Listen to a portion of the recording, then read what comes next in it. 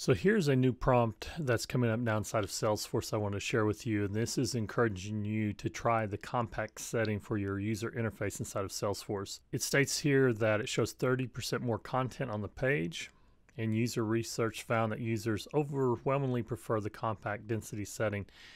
And so if this pops up, you can always click try it out to change that setting, but I'll show you where to set this if you don't have this prompt popping up.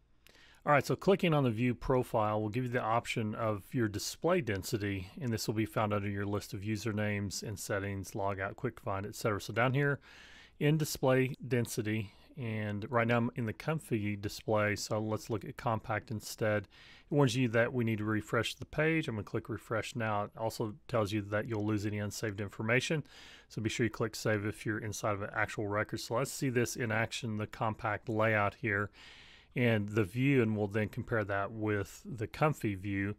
And on this particular opportunity, I can see the second line of the activity timeline as well as the second related list for notes and attachments. I've got my products related list with a couple of products here. So I'm going to stay on this record and change back to the comfy view to see what the impact is for our display settings by clicking on view profile once again and changing to comfy, refreshing now.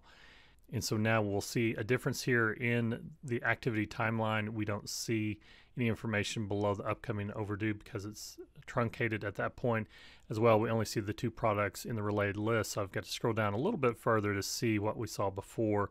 So this would be the equivalent of the data that we could see in the compact view, but now of course we lose the top section here. So this gives you roughly, according to Salesforce, about 30% more visibility in your view, and this is a setting that you can set as an individual user. So decide for yourself which you prefer between compact and comfy.